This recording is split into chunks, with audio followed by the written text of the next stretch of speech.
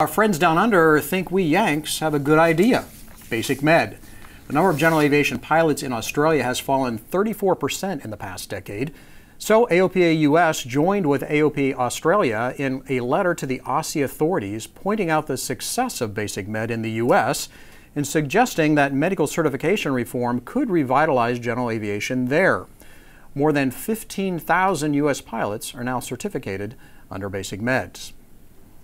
And they have a lot of challenges in Australia from a pilot general aviation standpoint, and so this could make a big difference for them. Yeah, you've done some flying there. They've had their struggles. I have, and the thing is, general aviation could play such an important role there. It's such a big country, on a continent, like the size of the 48 states with not a lot of road infrastructure, particularly in the middle, and that's a great place to use general aviation airplanes.